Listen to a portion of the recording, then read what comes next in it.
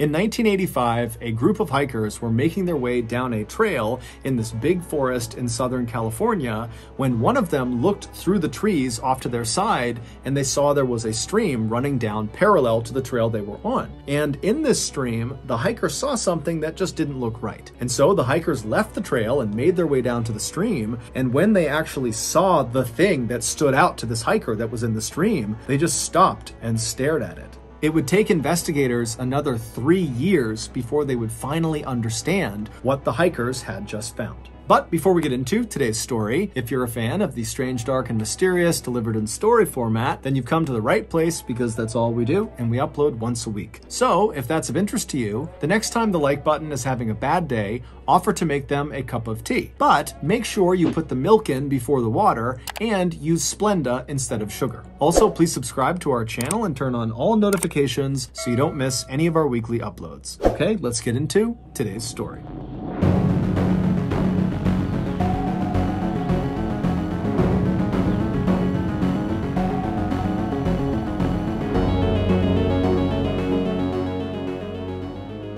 In 1985, 17-year-old Michelle Avila, who just went by the nickname Missy, was a high school junior living in the working-class town of Arleta, California, which is located just north of Los Angeles, California. Despite Missy being very physically small, she was under 5 feet tall and barely weighed 95 pounds, she had a big presence about her, and it made her very popular at her school. Not only was she incredibly beautiful, with boys and girls falling over themselves to try to win her affection, but also Missy was just very kind and gentle and didn't seem to take herself very seriously. But life for Missy was not all perfect. A year earlier, during her sophomore year, a nasty rumor had been spread around Missy's high school that Missy had apparently been sleeping with all of these boys who were in established relationships with girls in the school, and even though this rumor was a total lie, by the time the rumor reached the girlfriends of these boys that Missy had apparently slept with, these girls believed it. And so to get their revenge on Missy, one day after school when she had walked outside, this group of girls ganged up on her and beat her really badly. In fact, the beating was so severe that when Missy came home, her family immediately pressed charges on the girl that seemed to kind of lead the attack. Her name was Sonia Bond. But despite Missy and her family immediately filing these charges, the case dragged for months and months and months. But finally, by October 1st, 1985, so at the beginning of Missy's junior year, Missy was within a week of actually going to court and taking the stand and testifying against Sonia. And while Missy was certainly nervous about going to court and testifying, she knew deep down she was making the right decision. On October 1st, so a week before Missy is set to testify, Missy came home from school and she told her mom that she had plans that afternoon to go hang out with her friends. This was fairly routine for Missy, who had a big circle of friends, and so her mother, Irene, told her that was totally fine, but you gotta be home by 6 p.m. Missy agreed, and then just a couple of minutes later, a 17-year-old girl named Laura Doyle, who was very close with Missy,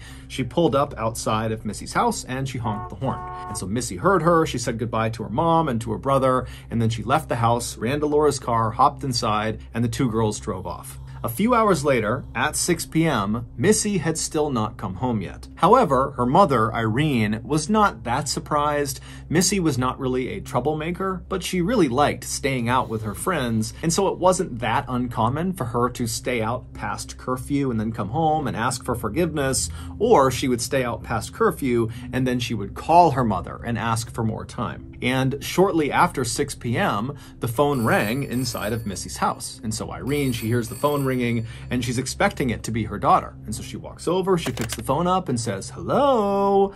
But it's not her daughter. It's another young girl's voice. It's Laura's voice, the girl who had picked Missy up after school to go hang out with friends. And before Irene could ask Laura why she was calling, Laura kind of awkwardly asked Irene, "Hey, is Missy home?" And Irene would say, "Laura, she left with you. Isn't she with you?" "No, she's not here. She's running late. Why? What's going on?" After Irene said this, Laura began to panic, and then she proceeded to tell Irene what happened that afternoon while she was out with her daughter. She said after she picked Missy up, the two of them just kind of drove around town, which they did all the time, and then at some point they made their way over to Stonehurst Park, where Missy and Laura and a bunch of their friends would often go and hang out. And so they drove over to Stonehurst, they made their way into the parking lot, and as soon as they were in there, Laura began looking around for other cars that she recognized to see if maybe their friends were there. But after looking around, she didn't recognize any of the cars, and so Laura just reflexively began turning the car around to leave the park. But as she was doing that, Missy stopped her and said, "Wait a minute,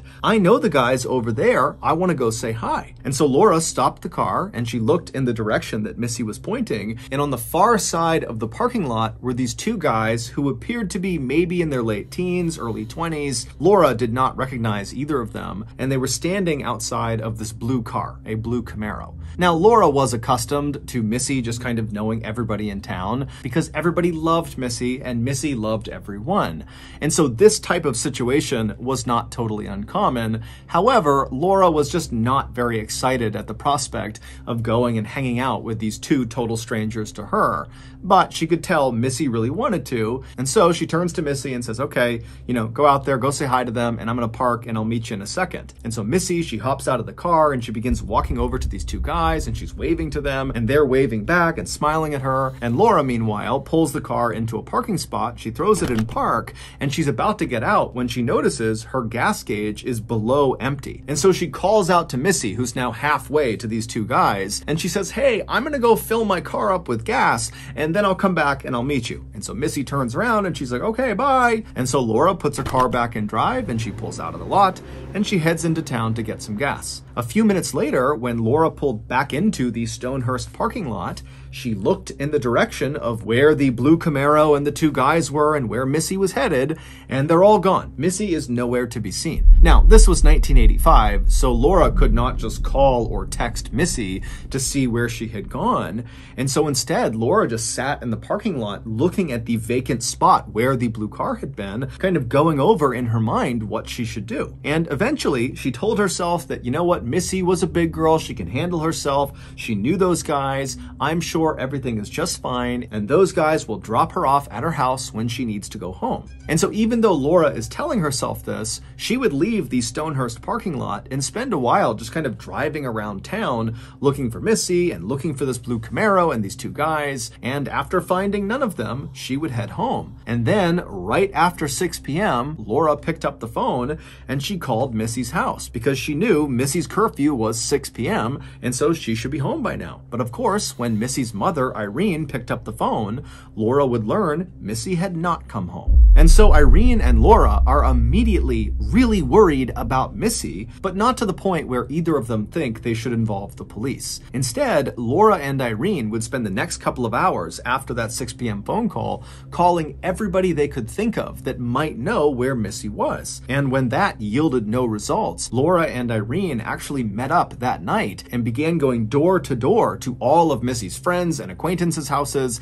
asking the occupants if they knew where Missy was. But by late that night, no one had given them any information about Missy's whereabouts, and so still feeling very concerned about Missy, Laura and Irene decided the best thing to do was just to go back home and go to bed and hope in the morning Missy turned up or someone contacted them with information about where Missy was. But the following morning, Missy had still not turned up and no one had heard from her, and so that morning, Irene went to the police and told them what was going on. Immediately, the police honed in on Laura and began going over every single detail of what that blue Camaro was doing, what those two guys looked like, what did Missy say about these two guys? Did she get any information about where they might go or who these guys were? And Laura, she was totally guilt-ridden and emotional about being the last person to see Missy before she has apparently vanished, and she sat there trying to give every bit of information she possibly could about what had happened that day, but unfortunately, she was just too far away from these two guys and their vehicle. She could only give them a sort of basic physical description, which Laura even admitted was not very accurate because it was really far away, and frankly, she wasn't looking that hard. And so after getting all the information they possibly could from both Laura and Irene, the police launched a very extensive search all over Arleta, California, and the surrounding areas. And while they were doing that, Irene and other members of Missy's Missy's family, along with Laura and other close friends of Missy's, began their own search. But after a couple of days, neither the professional search nor the amateur search had turned up any new information about Missy's whereabouts or the whereabouts of those two guys and their blue Camaro. But then on October 4th, just 3 days after Missy went missing, Missy would be found. However, it would take investigators another 3 years to finally make sense of what actually happened to her. Based on eyewitness testimony, here is a recreation of what happened to Missy on the day she vanished. On that day, which was Tuesday, October 1st, 1985, Missy came back from school. She told her mother she wanted to go out and hang out with her friends. Her mother told her, okay, be home by 6. And then a couple of minutes later, Laura pulled up outside and honked the horn, and Missy ran outside, hopped in the car, and they drove off. The pair would drive around town for a few minutes before making their way to Stonehurst Park. Now, to understand what happens next, you need some context. Missy had 2 best friends. One of them was 17-year-old Laura Doyle, who she was with, and the other was another 17-year-old girl named Karen Severson. These 3 girls had met when they were in grade school, they lived basically on the same street, and they spent virtually every second of every day together. However, a month earlier in September, the trio had had a falling out, because a month earlier, another rumor about Missy sleeping with boys who had girlfriends began circulating around the school, except this time, the girlfriends in the rumor were Laura and Karen. Now, of course, Laura and Karen were well aware of the fact that a year earlier, Missy had been accused of something similar, and it had all been a big lie. And so going into this new rumor, Laura and Karen knew that the likelihood of it being real was very slim, but because this rumor directly involved them and their boyfriends, they felt a little concerned. And so Laura and Karen went to Missy and they said, hey, we don't think it's true, but is it true? Did you sleep with our boyfriends? And Missy immediately is like, are you kidding me? No, I didn't sleep with your boyfriends. Did you see what happened last year? It's the same thing. It's a lie. It's just a rumor. I can't believe you would think I would do that to you. And so pretty quickly, this discussion escalated to a full-blown fight between the girls. Or more specifically, it turned into a full-blown fight between Karen and Missy. Because Laura, she was worked up about it, but pretty quickly she was able to calm down. But Karen, she didn't calm down. Because apparently Karen had seen Missy at some point flirting with her boyfriend, and so when this rumor began to circulate, Karen felt like, you know what? It could be true. She might have had sex with my boyfriend. And so eventually, the 3 girls just stopped fighting. Not because they had reached some sort of compromise, but rather because Missy just tried to turn around and walk away. And when she did, Karen wound up and slapped her across the face. And as soon as that happened, all 3 girls knew a line had been crossed, and now their decade-long friendship was potentially ruined. Over the next couple of weeks, Missy and Laura were able to come together and patch things up, but Missy and Karen continued to avoid each other. However, the distance between them really wore on both of them, and so finally, on the morning of October 1st, Karen would reach out to Missy and she would apologize. And Missy was really touched by this, and before long, Missy and Karen and Laura had made plans for that afternoon to meet up at Stonehurst Park to have a good day together, just like old times. So that afternoon, Laura picks up Missy from her house, and the 2 of them drive around for a bit before heading over to Stonehurst Park, where they're planning to meet Karen. But when Laura pulls the car into the parking lot, they look around and Karen is not there. And the blue Camaro and those 2 guys standing around it on the far side of the parking lot, they weren't there either. Because Laura had made up the blue Camaro and those 2 guys. They never existed. That was all just a big cover-up for what happens next.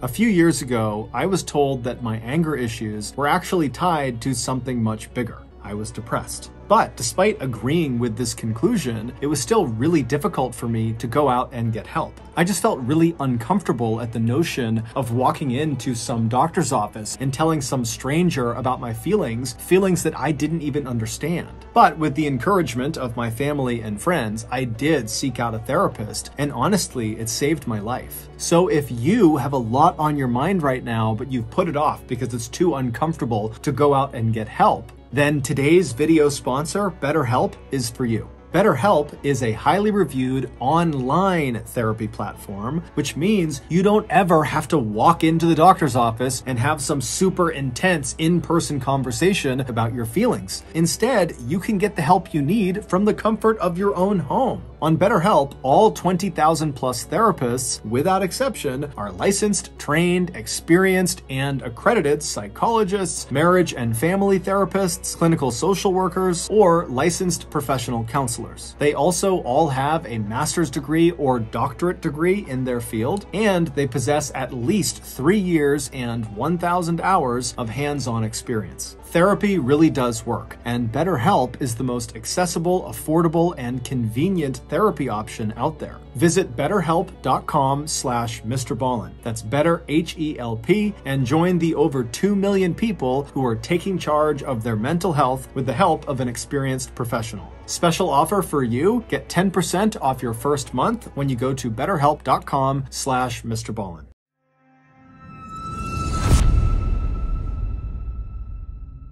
So Laura and Missy, they pull into the parking lot at Stonehurst, and they park in a spot and proceed to wait for Karen. And Karen would show up just a couple of minutes later. But when she showed up, all hell broke loose. Karen came flying into the parking lot and came to a screeching stop right up alongside Laura's car. Karen had parked her car so close to Laura's car that Laura literally couldn't open her door without striking Karen's car. And in Karen's car, in the passenger seat, which was closest to Laura's car, was a terrified-looking 17-year-old named Eva Cherambolo, who was friends with all three of the girls, and that day, Karen had apparently asked Eva to come over for dinner, but after picking Eva up, without giving her any explanation, she had flown over to Stonehurst and then came to this screeching stop right next to Laura's car. And so Eva is sitting in the passenger seat looking at Karen and looking over at Laura and Missy, having no idea what's going on, and Karen begins yelling at Eva to roll her window down. And so Eva rolls her window down, and Laura and Missy are looking over in absolute astonishment. And then once the window is down on Eva's side, Karen begins screaming across Eva out the window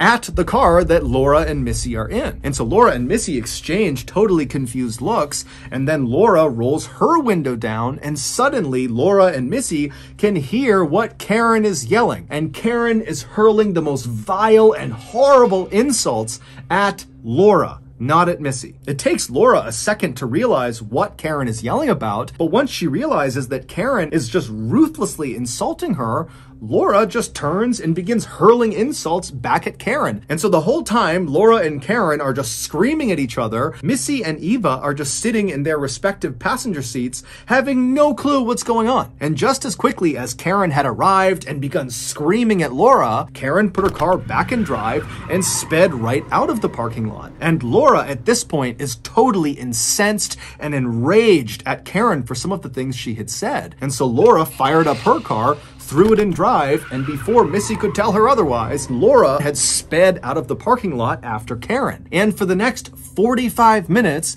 Karen and Laura drove like absolute maniacs north of the city up into the mountains, where the whole time they're driving, Karen is swerving side to side, and she's speeding along these desolate roads, and Laura would speed up and get right on her bumper, like she was experiencing this extreme case of road rage. Now, for the first few minutes of this, both Missy and Eva were desperately trying to get their drivers to calm down and just pull over. Whatever you're fighting about, it's not worth crashing and dying over. But little did Missy or Eva know, there was something much, much bigger going on between Laura and Karen. And so their requests to stop the cars fell on deaf ears. Finally, after this 45-minute white-knuckle insane drive along these mountain roads came to an end when the road they were on kind of funneled them into this dirt parking lot in the middle of this huge forest. And as soon as they reached this parking lot, Karen came to a stop, and Laura narrowly avoided smashing into her and came to a stop right next to her. And as soon as the two cars were stopped, both drivers hopped out and were immediately in each other's faces, shoving each other, screaming at each other, just continuing this awful fight. Eva just stayed in the passenger seat and did nothing. She was just hoping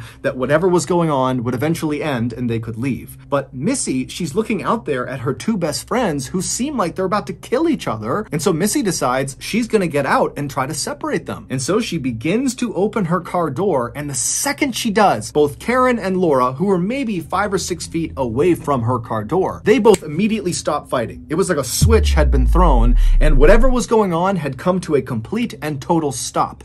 And at the same time they have suddenly stopped fighting, both girls simultaneously turn and look at Missy. And before Missy could say or do anything, Karen and Laura ran over and positioned themselves right outside of Missy's door. So Missy could no longer shut the door and Missy could not get out of the car. She was totally trapped. And as soon as Karen was in position right outside of the car, Karen kind of got down and got right in Missy's face, and with a very menacing and hissing voice, she looks at Missy and says, "You know, this whole thing was a joke. Me and Laura, we weren't actually fighting. We're not mad at each other, but we are mad at someone. We're mad at you." And then Karen and Laura would reach down and pull Missy out of the car, and they would slam her back up against the side of Laura's car. And then Laura and Karen pressed up against her and began screaming at Missy that she had slept with their boyfriends and they knew it. And this whole time, Missy is trying to tell them, "No, I didn't. I did not sleep with your boyfriends. I don't know what's going on." But at some point, Karen and Laura were screaming so loudly and they were right on top of her that Missy just kind of began to shut down, and she went quiet and kind of tucked herself into a ball. And as soon as this happened, Karen and Laura, they grabbed Missy and they began pushing her away from the car towards a trail that led into the forest. And Missy, she's 4'10", 95 pounds. She's tiny. And Karen was 5'2", over 200 pounds. And Laura was 5'6" inches tall and weighed 135 pounds. And so Missy knew she could not put up a fight. She had no chance against these two. And so Missy just kind of began shuffling her feet, walking towards this trail. And periodically, Karen and Laura would walk up and push her to walk towards this trail. And as this is happening, Eva, who had been sitting in the car the whole time, she finally got out and kind of walked up behind the group, but didn't participate. She just walked along behind them. And so after a couple of minutes, Karen and Laura had managed to push Missy all the way to the actual start of the trail, this narrow trail that left the parking lot. And at that point, Laura walked around Missy, so she was in front of her, and Karen stayed behind Missy. And the two girls ordered Missy to keep following them into the woods. And Missy did not put up a fight. She just put her head down and continued walking along the trail behind Laura, with Karen behind her, periodically pushing her. And then several steps behind Karen was Eva, who just continued to do nothing. After the girls had walked for a little while on this trail and were out of sight of the parking lot, Laura came to an abrupt stop and she turned around to face Missy. And by this point, Missy was genuinely terrified. She was crying, she had her head down, and she was just hoping that her captors were going to let her go. But once they stopped and Missy looked up at Laura, Laura wound up and decked Missy right in the face. And as soon as she hit Missy, Karen immediately jumped in. And before long, Missy was on the ground getting punched and kicked and stomped on by Laura and Karen. And again, Eva just stood there watching, doing nothing. Eventually, Laura and Karen would stop beating Missy. And at that point, Laura would pull out a knife and she would reach down and she would grab Missy's hair and she began hacking it off. Missy was not a vain person, but she loved her hair. It had to be perfect anywhere she went. It was her prized possession, and Laura and Karen knew it. And so Laura, she begins hacking off the hair with her knife, and Karen, who wanted to get involved but didn't have a knife, just began grabbing Missy's hair and ripping it out with her fists. Finally, after much of Missy's hair had been hacked off of her head, Laura and Karen stopped and just stood up and looked down at Missy, who was now in the fetal position just crying to herself. But Laura and Karen were not done. At this point, they got out restraints and they tied Missy's hands behind her back and they gagged her mouth. And again, Eva did nothing. Once Missy was completely restrained, Laura got up and began walking towards a nearby stream that was about 10 feet away from them down a hill. And so Laura gets down to the stream, she wades in about halfway where the water comes up about 8 inches on her leg, and then she turns around and she looks up the hill at Missy and Karen and Eva, who's off to the side. And Laura, while staring directly at Missy, she reaches down and begins running her fingers through the water and says to Missy, "Why don't you come down down and get in the water with me." When Missy didn't move, Karen, who was standing next to her, hauled her up and then pushed her down the hill. And Missy doesn't have the ability to brace her fall because her hands are bound, and so she slams down on her face and she rolls down to the edge of the water, and there she stops. And before Missy can get up, Karen and Laura had descended on her. They'd grabbed her by the shoulders and they began dragging her out into the water. And so Eva, who's watching this happen, again does nothing and just turns around and begins running down the trail back towards the cars. When she gets to the cars, she discovers they are both locked, so she can't go anywhere, and she was too far away from anywhere to walk, and so her only choice was just to go back down the trail to where her friends were. And so Eva goes back to this trail and she begins walking in the direction of the stream, and as she's walking, before she can see any of the girls, she hears a terrifying, blood-curdling scream coming from somewhere deep in the forest. And Eva was so terrified that she stopped where she was, she turned around, and she ran back to the cars. Eva would sit down on the ground between the two cars, and she would begin to rock back and forth. After nearly an hour of doing that, Karen and Laura suddenly emerged from the trailhead, soaking wet and laughing.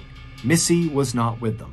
After Ava had turned around and run away from the stream to go back to the cars the first time, Laura and Karen had grabbed Missy, dragged her into the water, and laid her on her stomach in the 8 inches of water. And so Missy is trying desperately to keep her head out of the water, but Laura comes around and grabs her legs and presses them into the water, and then Karen comes around and grabs the back of Missy's head and forces her head down into the water. Missy would start fighting for her life, trying to wriggle her way out of the water, and at some point she would manage to get out from under their grasp, and as soon as her head cleared the water, she took in a big breath and then let out that piercing, horrifying scream that Ava heard as she was walking back down the trail, which scared her and caused her to run away again. And after Missy let out that primal scream, Karen readjusted her grip and pressed her head back into the water. Missy would continue to squirm and fight against Karen and Laura, and periodically she'd get her head up out of the water just enough to get a little gulp of air, and then she'd choke down a bunch of water and have her head pushed down into the water again. Until finally, Missy's strength just started to ebb. And when Karen and Laura sensed that Missy was on the verge of death and she was very weak, they seized the opportunity and they leapt off of her just long enough to run over to the side of the stream where there was this big, heavy log, which investigators would later determine weighed over 100 pounds. So it weighed more than Missy, and Karen and Laura, they'd pick this log up, they'd walk back into the stream, and they dropped the log directly on the back of Missy's head, forcing it down into the water permanently.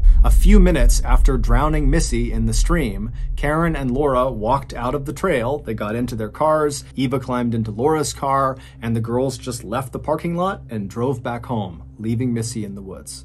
3 days later, a group of hikers were in that forest near where Missy had been killed, and they spotted her body in the stream. When police arrived, they found cigarette butts, a beer bottle, and men's overalls lying out near where Missy was found. These items were there entirely coincidentally. They had nothing to do with what happened to Missy, but they somehow made the lie about Missy being with those two guys in their Camaro before she vanished seem more believable. Mostly because when Laura described these two guys to police, she kind of made it seem like they were bad boys or troublemakers, like the type of guys who would go off into the woods and smoke and drink for fun. And so the police just continued to chase down this two guys and a blue Camaro lead until the murder case went cold. But 3 years after Missy was murdered, Eva, who had been threatened by Karen and Laura never to say a word about what she knew, finally came forward to police and told them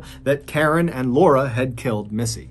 When Karen, Laura, and Missy became teenagers, Missy really blossomed into this beautiful young woman who everybody seemed to adore. Meanwhile, Laura and Karen had the opposite experience. They felt awkward in their bodies and felt like no one really liked them. And so in time, they became very jealous of Missy, and that jealousy turned into resentment, and that resentment turned into hatred. And so in 1984, it was Karen and Laura who started that rumor about Missy sleeping with all these boys who had girlfriends. And that lie would get Missy attacked and beat up really badly. But that wasn't enough for Karen and Laura. They felt like Missy deserved worse. And so the following year, in September of 1985, Laura and Karen decided to kill Missy. Their plan began with spreading another rumor about Missy, about how she was sleeping around with boys with girlfriends, except this time the girlfriends in this rumor would be Laura and Karen. They did this knowing this rumor would start a fight between the three of them, and they knew that Missy just would not be able to be mad at her friends. She would want to make up with them. And so Karen and Laura, they start this rumor. It does cause a big blowout fight between the three of them. But then after this fight, Laura very intentionally makes up with Missy and kind of says, hey, let's make things right again. And so she pretends to be friends with Missy. And then a couple of weeks later, on the morning of October 1st, Karen would contact Missy. She would tell her how sorry she was. And she asked her, hey, do you want to get together today, all three of us, just like old times? And Missy fell right into their trap because she was so excited at the prospect of getting to spend time with her two best friends who she really did love. And so she quickly agreed to meet up with them. And so Laura and Missy, they arrive in the parking lot of Stonehurst Park, and then Karen comes flying in, and there's this huge fight, and there's this 45-minute drive up into the mountains where they reach this parking lot, and Karen and Laura are fighting with each other, and Missy has no idea what's going on, and then all of a sudden, the fighting stops. Because the fighting wasn't real. It was all rehearsed. Laura and Karen had done that in order to throw Missy off guard and to get her up into this forest up in the mountains where they could kill her. It's unclear why Laura and Karen brought Eva along, but most likely she was brought along as a decoy as well. After Missy's body was found and the police were on this mad hunt to find these two guys and the blue Camaro, Karen actually moved in to Missy's family's home. She told them she just wanted to offer support during this really difficult time, but in reality, she just wanted to keep close tabs on the investigation, and any chance she got, she wanted to make sure she threw police and Missy's family off of her and Laura's trail. And so for months, Karen slept in Missy's bed.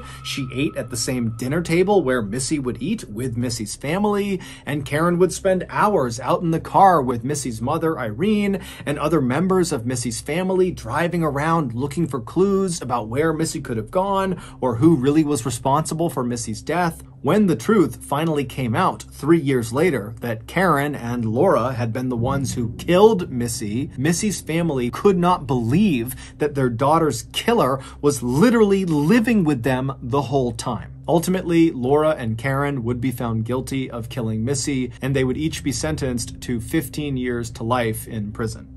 Karen Severson was paroled in December of 2011, and Laura Doyle was paroled a year later in December of 2012.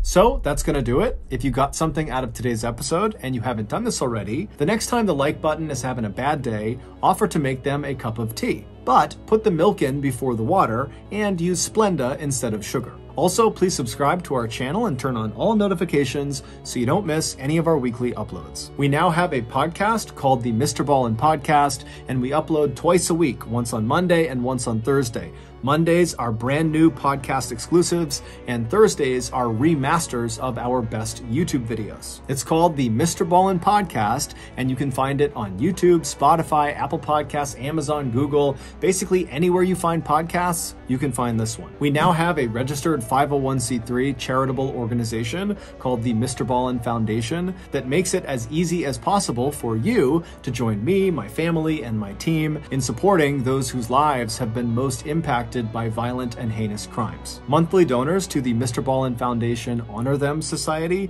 will receive free gifts and exclusive invites to special live events. But the real reward is helping to create a new ending to the story for victims of violent crime. Go to MrBallen.Foundation and click on Get Involved to join the Honor Them Society today. We also have 2 additional YouTube channels. One is called MrBallen Shorts. The other is called MrBallen en Español. We also put out near daily content on Facebook and Snapchat. Both of those channels are just called MrBallen. If you want to get in touch with me, please follow me on any major social media platform and then send me a direct message. I really do read the majority of my DMs. We also have some really cool merchandise price, so head on over to shopmrballen.com to have a look. And if you have a story suggestion, please submit it to our subreddit, just called MrBallen. It's linked in the description below. So whether I see you on Instagram, Twitter, TikTok, Reddit, YouTube, Facebook, other YouTube channels, the podcast, wherever, just know that I really appreciate your support. And until next time, that's going to do it.